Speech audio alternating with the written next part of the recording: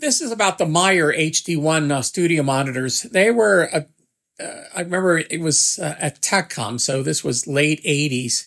They had brought them in for us to listen to.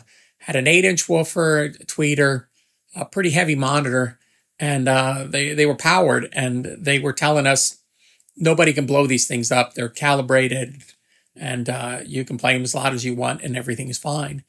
And I remember I gave them to, I think it was to Jazzy Jeff. He took them for a day, and he brought them back, and he blew them up already. So that whole thing about them not blowing up, it didn't hold water. But they're great monitors. I remember Steely Dan used them a lot. When I got rid of all of Walter Becker's studio gear, there were 2 pair of HD1 monitors I had to sell for him.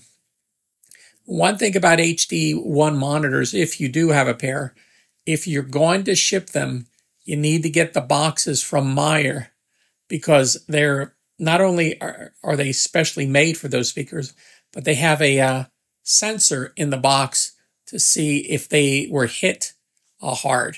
Because if they're not in those boxes and they're hit, the woofers are so heavy it'll rip right out of the cabinet.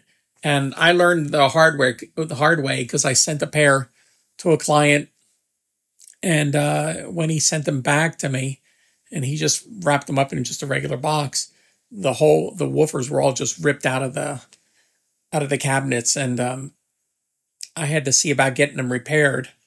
And I called up Meyer, and the only way to repair those speakers, because they won't send you any parts, you have to buy the boxes that they tell you to get.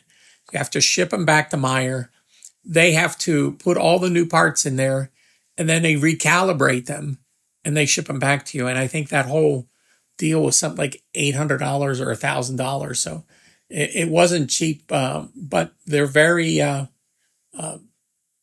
strict about the tolerance of that speaker. So I thought maybe if people didn't know about the HD1s, that's the deal with them. Great speakers, but you have to be very careful with them.